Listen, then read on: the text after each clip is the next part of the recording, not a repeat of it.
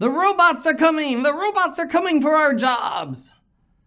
There's a lot of concern right now with automation and AI and how it's going to start taking over all of the tech jobs and all of the office jobs. I'm not that worried about AI when it comes to engineering, mainly because I've been dealing with automation ever since I started my career. And we have really hit a point with engineering where whenever we get one of these technological innovations, it usually does not lead to doing less engineering. It doesn't lead to less hours of work. Usually it leads to producing a higher quality product with the same level of effort. And I'll give you an example of this.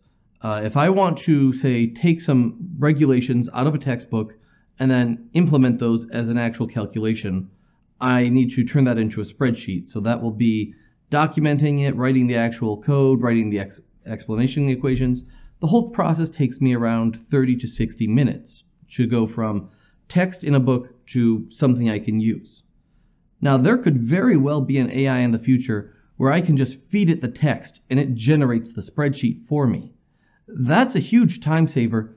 It's not going to replace me though, because the key innovation here was not me reading a book and turning it into a spreadsheet. The key thing for engineering was knowing where to find that equation in the first place and how to adapt it to the current situation. I don't see AI taking over that part of the job anytime soon.